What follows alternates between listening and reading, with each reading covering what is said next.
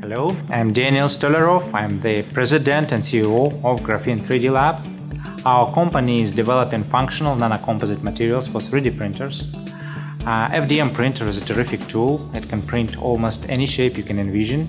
However, its abilities are limited when you need to print a functional device such as a robot or gadget.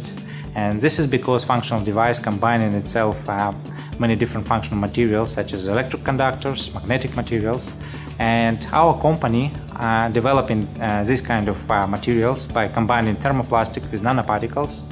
As a result, we get a nanocomposite material which has functional properties such as conductive thermoplastics. Graphene, a key component in our conductive 3D printing materials, is a single atomic layer of carbon atoms hexagonally arranged, which has several important properties. In fact, it is the most electrically conductive material ever isolated, and also offers superb thermal conductivity and mechanical strength.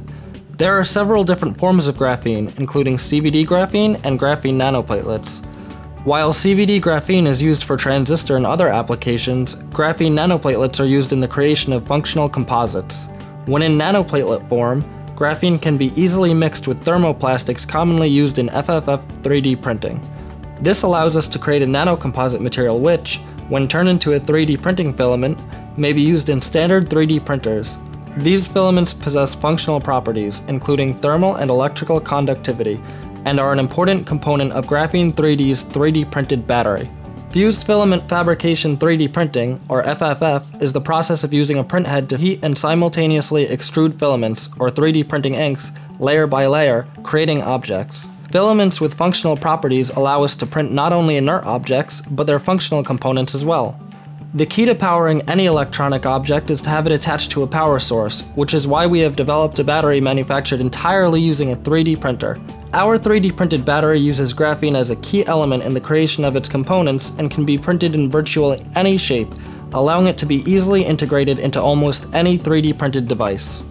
As you can see here, our 3D printed battery is housed inside of a structure which, when activated by electrolyte, will begin an electrochemical reaction and the battery demonstrates voltage.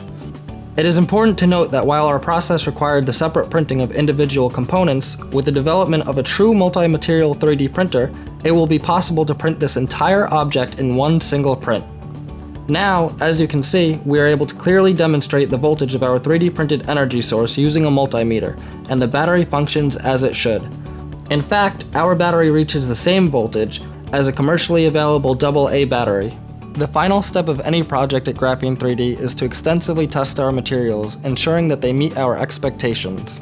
At our in-house materials testing laboratory, we are able to confirm a range of important characteristics, including viscosity, tensile strength, the proper diameter size, and more. We are also able to confirm, using our electrochemical testing station, that our battery has the proper parameters and characteristics. The output of our energy source can be guaranteed. I believe there is a bright future ahead of us. Our products can be used in the multi-billion-dollar industries such as aerospace and robotics and energy storage. And thank you very much for the opportunity to present our company to you. And I am looking forward to sharing with you our future development.